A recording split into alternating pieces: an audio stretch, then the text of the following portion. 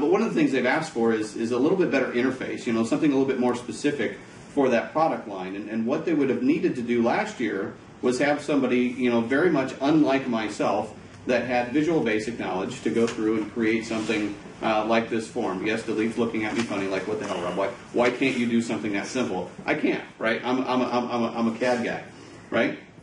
Now, with 2011, though, we've added this thing called the form editor. Now, so guys like me, guys that are, you know, largely CAD guys, can go through here and make really nice looking and relevant forms. So let's go ahead and add an image to this form. And basically all I'm doing is drag and dropping my iLogic rules. So I can say base 1 config here, and rather than it being a combo box, maybe I need it to be something more like a radio grid.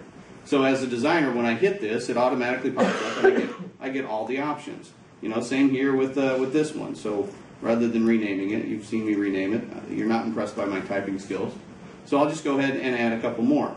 So let's add a tab group. Let's make this a little bit more logical here. So I'll just drag these down into the tab, and then you know, add another tab group here to the form, and grab my railing configuration rules and bring those into tab 2. So just that quickly and easily, I've created a tabbed form that my users can go through just a ton of information in a really easy to use, easy to understand dialog box, so that they can make the appropriate configurations of this iLogic driven assembly.